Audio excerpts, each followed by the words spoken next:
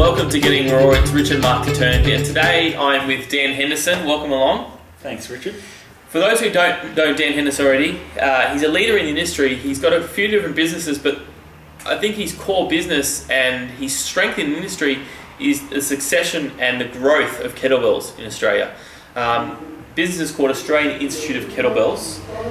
You're targeting, you're in gyms, you're doing, you're always on the road, Melbourne, Brisbane, whenever I speak to you, always doing events for trainers, events for personal trainers. And I really want to know today, I want to get really straight to the guts of it. I want to understand, kettlebells has, I guess, come a pretty long way in the last couple of years. And it's really it's a full business now for you guys. You're giving courses out. When a couple of years ago, we never had such things. So we did, but they weren't really mainstream to personal trainers. Now you see kettlebells in Fitness First, you'll see them in mainstream gyms before they weren't around. And I know that you've had challenges as well of getting these kettlebells approved and your sessions to the audiences. So tell me a bit more about the whole kettlebells and where it came from and why you're so passionate about for.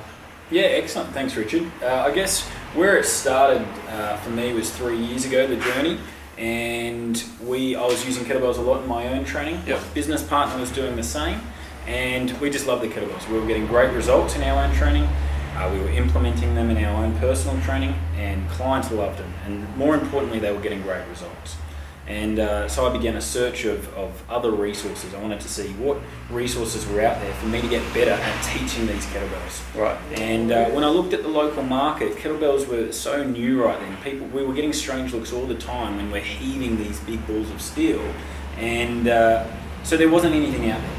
And so there's no education out there for trainers? There was very, very little education out there, next to none. It was all coming from overseas. So there was resources from people like Pavel Susaline and Steve Cotter and pioneers in the West, but they were American. Right. And so we got our hands on as much information as possible, and we wanted to learn as much as possible. And so what we did is we decided to look at who the best was in the world with kettlebells and teaching kettlebells, and we came across a guy called Vasily Ginko, a Latvian guy, 7-time world champion in the sport of kettlebells. And we flew him out here for 4 intensive days to really learn under his tutelage and learn everything that we could and just immerse ourselves in his knowledge. And then from that we decided to create a course where we can really have trainers better skilled and not only demonstrating and doing the kettlebell skills themselves, but better teaching those skills and translating those skills into their clients. And so yeah, I guess our philosophy, our motto is about making trainers better at using kettlebells, so then that translates into their clients. Right, and I guess this has come about the last couple of years. I mean, when did Australian Institute of Kettlebells? So we started off in Sydney Kettlebells 3 years ago. We had a brand. So it was Sydney Kettlebells. It was Sydney Kettlebells. And then we had a restructuring. Mm-hmm. We were getting demand from not just people located in Sydney, but we were getting demand from all over Australia. And so in January last year, so 2011, January last year, we restructured the business, we rebranded the business, we brought some important people on board, and we are now the Australian Institute of Kettlebells. I like it, I like the name, it makes sense. Obviously people in Perth probably be hard to book into a Sydney Kettlebells session, I guess. Yeah, so it's just about opening it up. Yeah. And it's just about sharing what we do with more people, and that rebranding enabled that to happen. I guess we talk about turning points in the business. For us, it came in April 2011, and that was when, after some time speaking to Fitness Australia and lobbying with Fitness Australia and proposing to Fitness Australia, we had our course accredited, and that was a real turning point for us. So you got CECs for the courses? We got CECs. And before this, there was no CECs? No. So trainers were doing it as a labour of love. Yeah. We were doing it as a labour of love, but our numbers were low, and the opportunities weren't as many as they are now. And so in that date there, then everything sort of switched for you guys? Yeah, that was a critical turning point. Every business has a critical turning point. That was ours. That was when things really just turned upside down, and it was incredible. It was fantastic. From that day, the demand for our courses has just grown tenfold, and it's just been a terrific journey in the last 12 to kind of 15 months now we're coming up. And tell me about the journey. I mean, I know that we're in your studio. So you've got a private studio here in Coogee. Yep, correct. So we're in this studio here where you got group training and that sort of stuff. Totally separate business. So you're a bit of a you call yourself an entrepreneur, a business, a person that likes a few different things on the go. Is that where you've come and created this Institute of Kettlebells from? Yeah, absolutely. I mean, I like to create. It's in my nature to create. I love the fitness. I think all trainers love to create. We're creating beasts, I think. I mean, people I know, we always like to keep creating. Yeah, well, I love this industry, and I see great opportunities for people to further themselves, whether it's a trainer furthering themselves in their education, whether it's a corporation furthering their workforce by getting them healthier, whether it's an individual that just wants to get healthier, lose some body fat and just change their lives. There's great opportunities out there. We're in a terrifically rewarding industry, and for me it's just about identifying those. How can I help these different people in these different areas, and creating a business or a product or a service around it. Well, this is getting raw, and I'd like to know, I guess, struggles of running businesses as well, and then we can talk about the success as well. One of the struggles you said was April, when you didn't have CECs accredited. Was that, I guess, how long would you have gone without CECs being accredited? Would you continue to go through that journey? It was getting tougher and tougher, to be perfectly honest. I love teaching people a number of different kettlebell skills and going through that process, but we were losing money at that point in time. We weren't making any money. It was tough. It was a labour of love. Yep. Most definitely a labour of love. And so, yeah, Tell me some numbers that. Sorry, I'm flicking everywhere here. So when you're at that pre-CEC stage, what sort of numbers were you doing at a seminar? We were getting anywhere from kind of 4 to 10 if we were. 4 to 10. Yeah. Okay. Yeah. So 10 was kind of what we were maxing out on. So that was as good as it got for us. Right. And then now, what sort of numbers are you getting at these events? Oh, look, in the last few weeks alone, we've sold out Brisbane and Sydney at over close to 30 participants. So that's where we've capped Huge shift. Huge shift, absolutely massive. We were, our numbers have increased 7-8-fold from what we were getting, and that's consistent across the country. So we have our stronger cities, but those numbers have consistently increased. And I mean, we go to Canberra, we've got 20 plus trainers. We go to Newcastle, we've got 20 plus trainers. We go across to Perth, we've got 20 plus trainers. So yeah. So how do you do your marketing to get these trainers to the events? I'm a bit interested in that. I've seen your website. It's pretty good. I mean, you're getting through websites, you're getting through industry bodies. Where are people finding you? Yeah, look, it's multifaceted. We just don't have one approach. I guess the way I think about marketing is you've got to have a number of different lines in the ocean, and it's the same ocean. We're targeting trainers, but you're going to get different trainers are going to bite different lines, and so you've got to have different pieces of bait out there as well. And so we use a lot of social media. We have a fantastic Facebook page. We've got over 2,000 people on that. Yep. It's really interactive, and we put a lot of free content up there. That's one of our big things.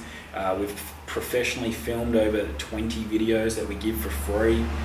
We have an email that we send out to our database every 2 weeks with a really scientific article attached to that, and so we've got a couple of thousand people reading that. I think we're up to about 3,000 people now on our email list. We've done our search engine optimization, so we're making sure that when people type in kettlebell courses that they're finding us, and we're also leveraging Fitness Australia and reaching their database by going through some of their advertising options as well. And also, it's word of mouth is really driving our business. And we've had over 700 people do our course in the last 12 months, and people are talking, and we're getting a lot of people that work at the same gyms now doing our courses as well. It's getting around, word's getting around, which is good. And this is where I guess you're seeing the industry shift before it actually happens, and that's where I guess that's what Getting Raw is all about, is to find the industry leaders that are seeing the shift, and they create a kettlebell business, or they're creating another totally business that is happening once the shift is coming, which you started and then the shift came. And it's about identifying those shifts as well. So we're evolving. We're not just a kettlebell business anymore. Last year we got our power bag course accredited, so we got the first ever power bag course accredited in Australia. Yep. This year we got our battling ropes course accredited. We now have the first ever battling ropes course accredited in Australia. So it's about moving where the industry is moving, and it's about identifying what trainers can use to get great results, to make their sessions dynamic, fun, but also get great results for their clients, and then creating a course around that piece of equipment. So we've identified the kettlebells initially, now the power bags and the battling ropes. So we're evolving. We're the education behind the equipment. Education behind the equipment. Awesome. Yeah. I like it. It's very cool. You've got a couple other businesses too. Let's quickly touch on those. Yes. I know that you're about to go into a bit of a training and filming session. So, what's your other businesses? I mean, you're at the studio here now. Tell me a bit about that and your other corporate wellness company you have too. Yeah, absolutely. So Coastal Bodies in Coogee is my first fitness business. So I started it 3.5 years ago, and it's just a little PT studio in Coogee, and it's a terrific area. We've got 7 trainers that work from here. Yep. We do anywhere up to about 100 sessions per week out of here, and it's just a terrific environment. And very, very fortunate to have a great team where we just and a great number of fantastic clients as well. And so that's the PT studio business. I guess what we do is very attentive, high-level personal training as well. So we do a lot of education as a very team of trainers. boutique in here as well, isn't it? It is. We really wanted to get away from the bigger gym model and people that don't feel comfortable in that environment. We wanted to create a small community environment. Yeah. And that's what we have. A lot of our clients live locally, and so we've got a nice little local community here. And then the corporate health results is was started over 12 months ago, and that really came about from some of the requests I was getting from local businesses and some of the success we had after implementing programs with those local businesses. So you implemented programs based on Coastal Bodies where we are now, to corporate companies, and then you said, okay, I think there's a need in the market here. Let's go create a business out of it. Is that sort of absolutely? Yeah. So I saw that we were doing a lot of terrific things, that we were getting terrific results for the participants, and it was great as workplaces were having a terrific culture around health and fitness. Individuals were getting great results. The rapport amongst workforces increased, and that was really encouraging. And we had a great model. We created a model, and so I'm now replicating that model across Australia. And we've had the great fortune of being able to implement that into government organisations, both at a national level, at a local level, to private corporations in Brisbane and Melbourne, and we've got one in Adelaide coming up, another one in Gold Coast. So you seem busy to me. Yeah, absolutely. How do you manage it all? What's the trick? A very understanding wife. Yeah. It would be one of the first and supportive wife. A terrific team around me. So I've got a couple of administrators, terrific presenters, terrific trainers, and just a lot of terrific practitioners.